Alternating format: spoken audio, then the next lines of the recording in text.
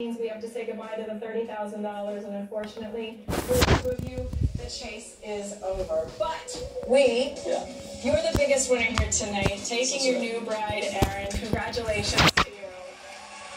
I'm sorry that we couldn't send you home with the money as well. Hasty. I wonder what would have happened if Dave had taken the middle offer and been there in the final chase. So unlucky you were just that 2 questions short of putting under pressure.